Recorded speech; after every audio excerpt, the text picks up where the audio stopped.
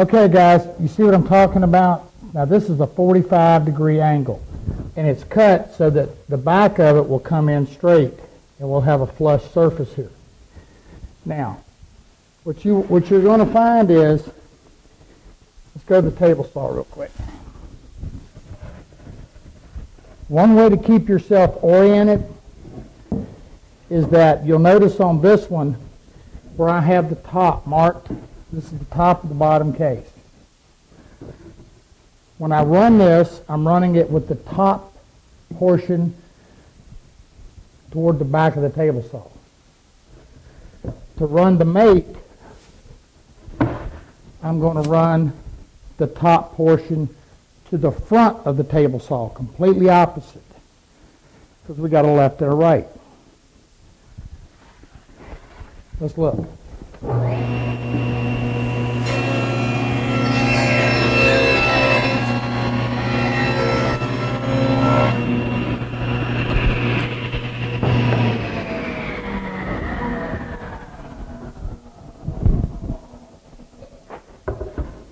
All right, we already know this one's working. Now we have to make sure we have our mate. And we do.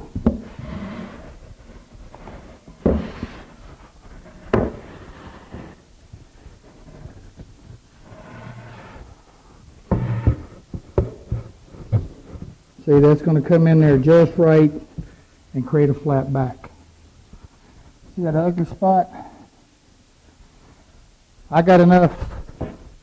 I probably got 2 inches. I'm going to run this again and knock that out of there. I like to avoid ugly whenever I can. The mirror in the morning's an issue, but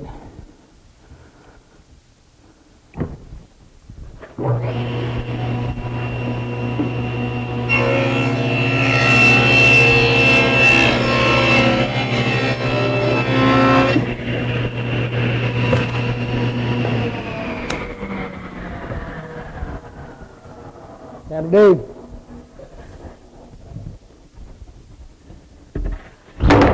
Now I'm going to run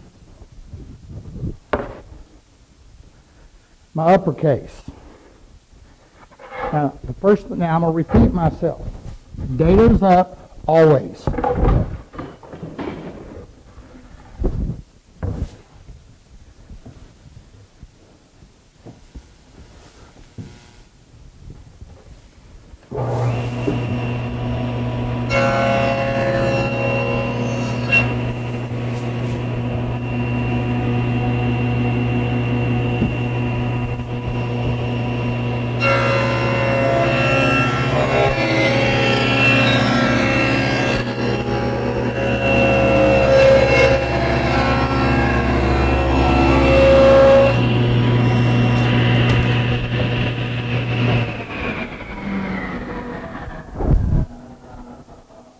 Now, when I ran this, my dado for the very top of it, again, was away from the table saw. It was to the back of the table saw. So, when I run this one, I want the back, or the top rather, toward the front of the table saw. Completely opposite, and that will place us, give us our correct left and right.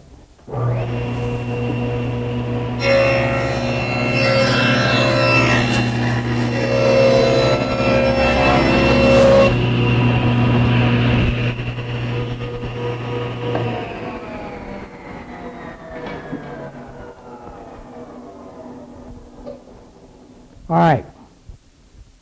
That wasn't too difficult, was it? Now, we're going to go back to 90 degrees.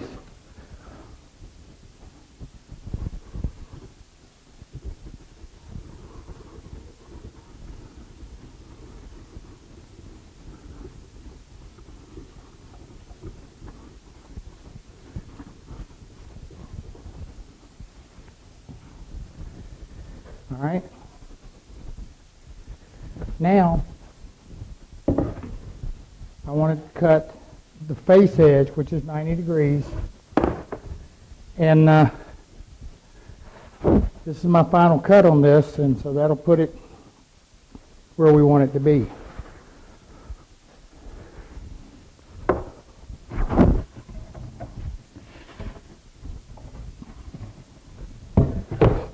I better get a pencil before I even start, because I know I ain't got one.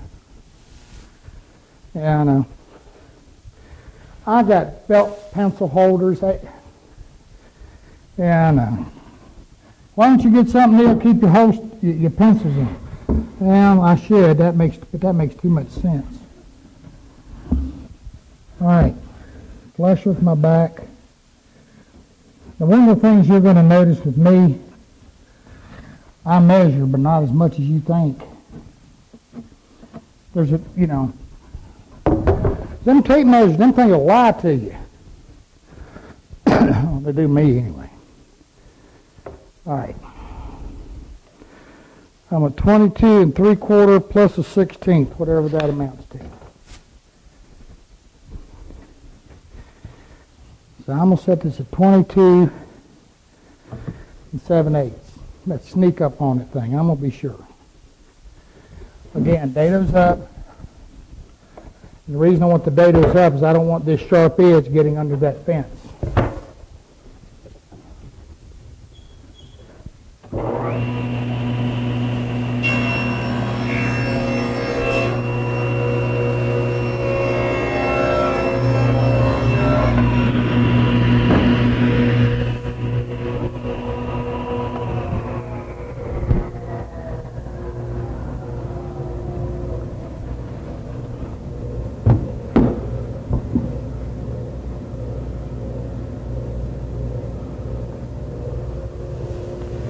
Boys, that's dead on the money. Well, let me see. Wait a minute now.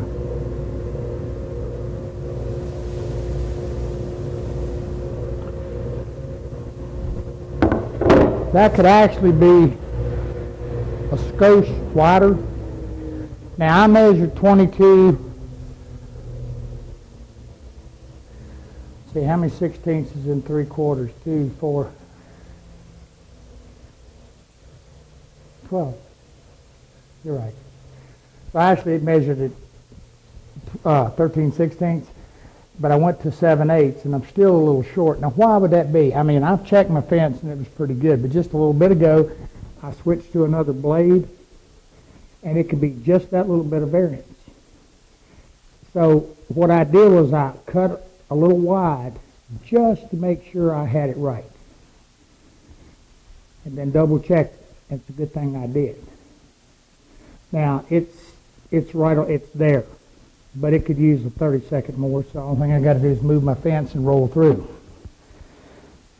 But there again, that comes into that sneak up on it thing. That's the best advice I can ever give you. Don't trust nothing, and check and double check everything. And actually using your pieces as you go to double check everything, that makes sure you got it right. That's why I told you I don't like plans. And if you are going to, I don't mind plans, it's just that don't go through and try to cut all the pieces and expect everything to fit.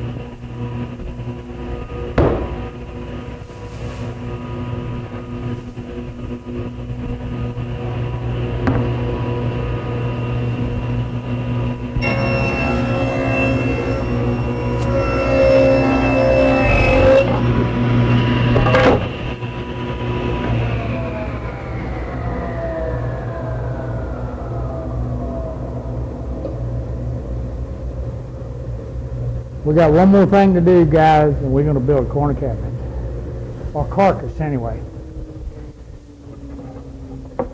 Come back and I'll show you. Okay. To put this together, I'm going to be using a 1.5 inch coarse thread, washer head, square drive, screw. Did you get that? 1.5 coarse thread, washer head, square drive.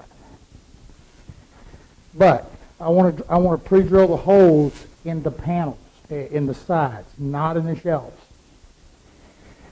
Now, you've seen me talk about this. I'm going to say it again. When you drill a hole for a screw, you want that screw to be able to pass through it. When it does that, that screw pulls really, really tight.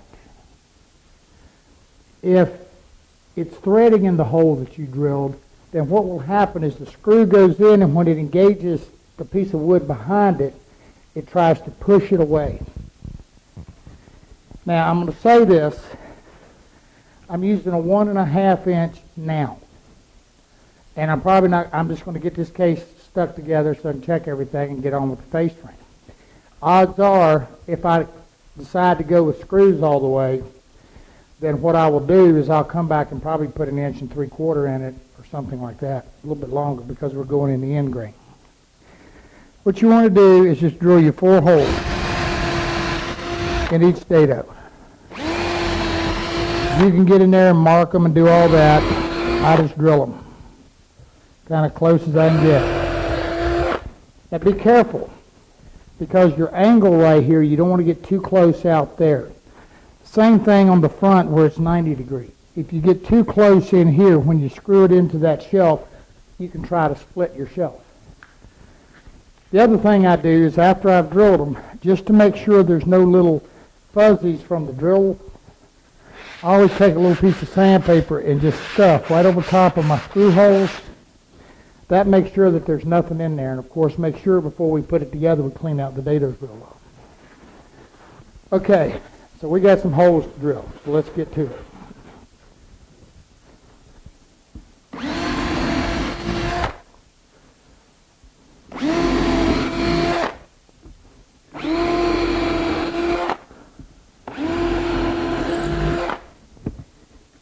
Now, why am I drilling from the inside?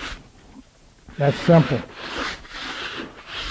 I can see the center of the dado, and if I get a little bit in that washer head, the same thing in the back. If I get a little bit of a blowout back there, not back there. Well, that's the way you say it, but you guys understand back there. I get that right? I think so. Anyway, then that washer head will cover it. But again, it's the back.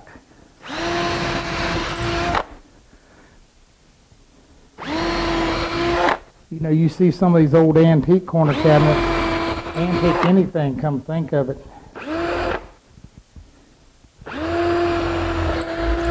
Man, the backs on them things are rough. If I'm doing one and I really want to give it a nice old antique flavor, after I've got all this done, I'll take a block plane and go over the inside very light. On the back of it, I'll even take a scrub plane. And man, it ain't pretty. That's the way they left them. You know, again, if you didn't see it, these old guys didn't worry about it. But then again, they didn't have planers and, you know, sanders, and everything was old school. And every now and then, that's fun to do. Matter of fact, I've been kind of thinking about a project that we do that on. All right, I'm going to get my holes drilled. We'll come back and put it together. Here we go. We're going to put this thing together. Now, when you're doing this, usually I have somebody help me a little bit, but can't do that right now because they're manning the camera. But anyway, what you want to do is get your front flush.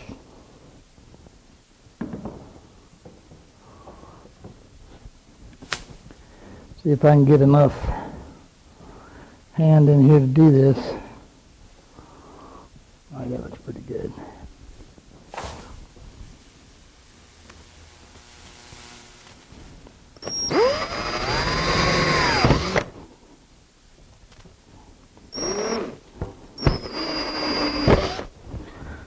Slipped a little bit on me. That's okay.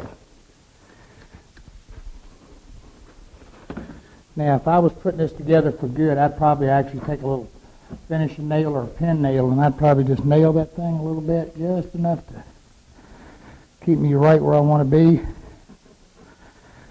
And it's always this first side that's the tough one.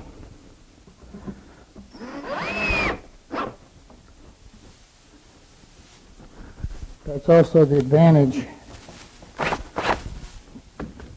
of having that hole drilled where that screw moves through freely, because I can actually just push it back up and into place.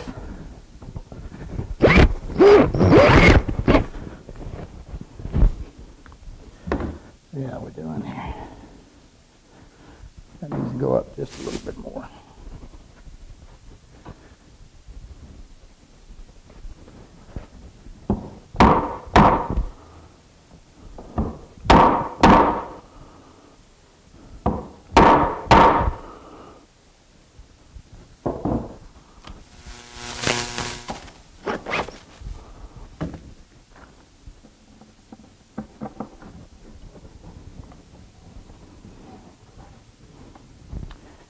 Got it.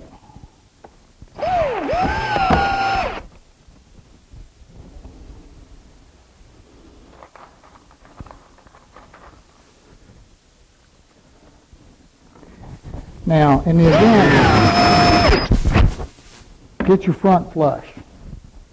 In the event that you wind up with a little bit of something not just perfect here, we can take a hand plane and just square that right away. That's not going to be a big issue.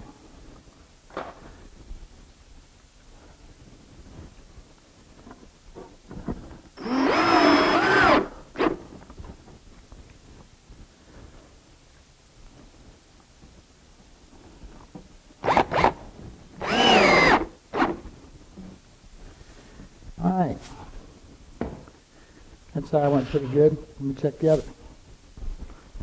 This one will be a lot easier because I ain't got to be holding everything and wrestling it around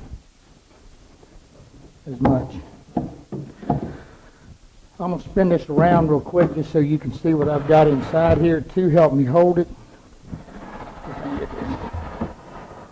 I've just got a couple L-shaped cowl scraps made up just to kind of help hold those shelves up a little bit while I work on them. All right.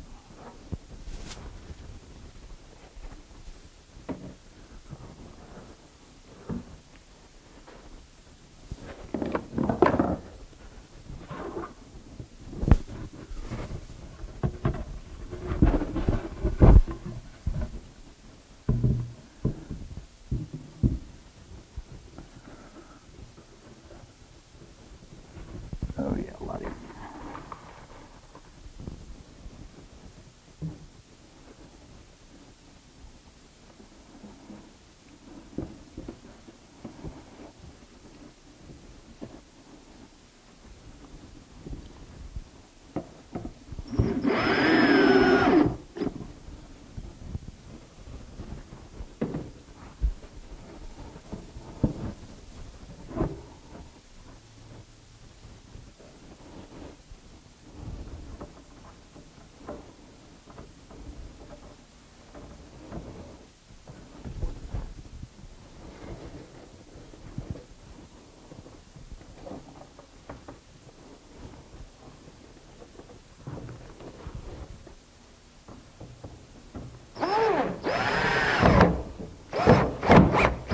See what happened to that screw? See what it did?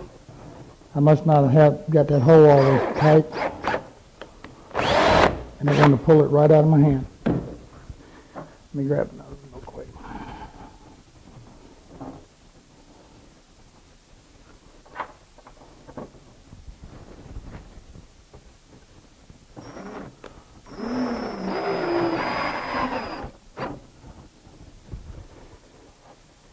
All right.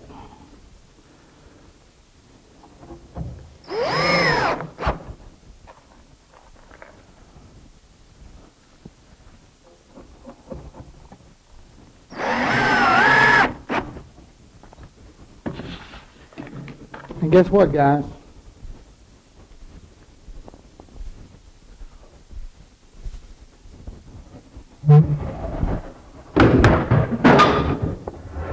other than throwing claws all over the place, we got the beginnings of a corner cabinet. Get her up here.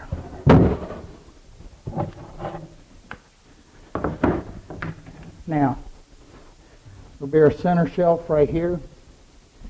So the one butterfly shelf that we did that don't have any plate groove in it, that's where it's going to go. I'm looking for that shelf that's got that oops on it. Here. I'm going to hide that bad boy right up in here. And ain't nobody going to know I got an oops unless y'all tell them. Like I told you before. I doubt that's going to be the only one we have.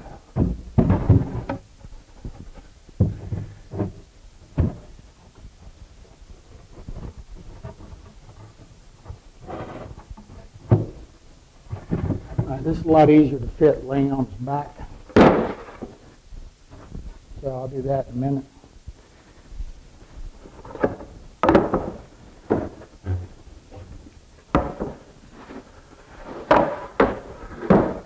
There it is. It's always the last one you're looking for, huh? So this is going to set in here like so. And as you can see, you know, when you open those doors, it's really pretty in there. All right, that's all I need to worry about on this one for now, because the next thing I'm going to do once I got this is make sure everything is right and everything's fitting good, is I'm going to come back and I'm going to double see how we want to do about getting the interior painted. All right, remember I told you it's easier to do this sitting on its back, much easier.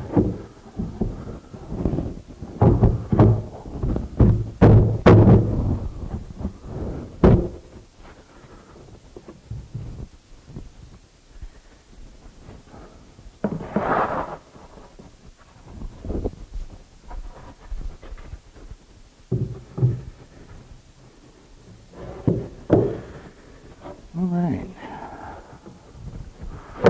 So far, so good.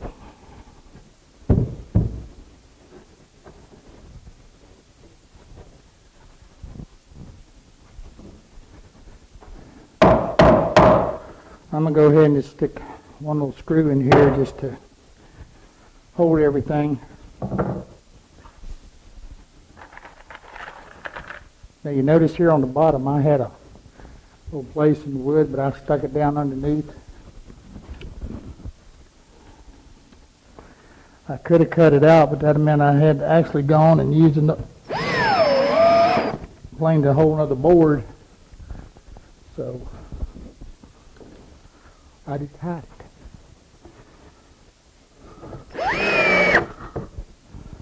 Another one of them birthmarks.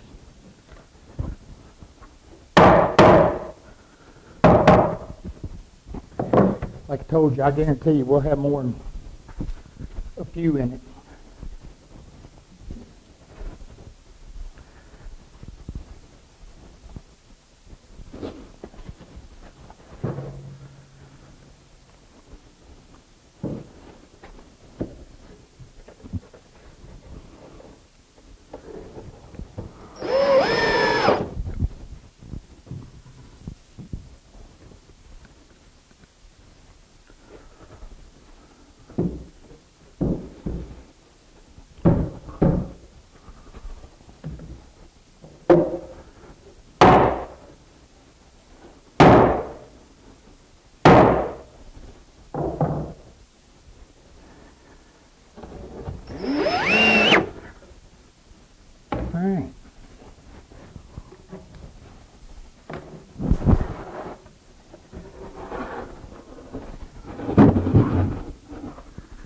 That's kind of what it's going to be looking like.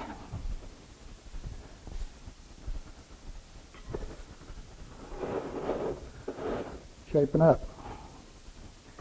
See, our drawer's going to go in here. So,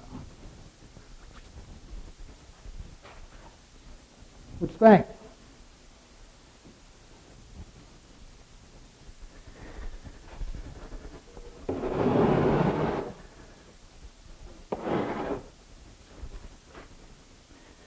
All right, time to get to the top one too.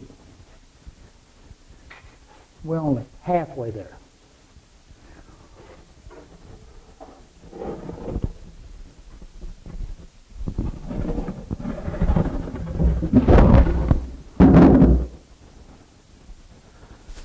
All right, doing the exact same thing. I'm going to put the upper unit together.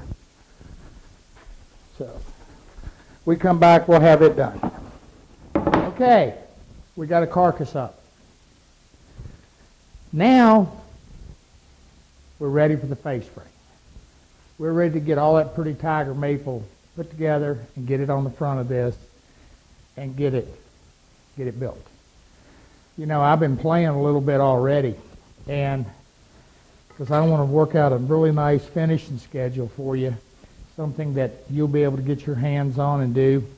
And as you can kind of see here, I've been playing. I think this is the one we're going to use, and when we get to that point, I'll show it to you. But just thought I'd kind of let you know that that's what I'm doing. I like to figure out my finishing ahead of time, so I'll make sure I got what I need. And it's going to work out nice. Okay, next episode, we're going to start building the face frame and get this thing looking like a corner cabinet.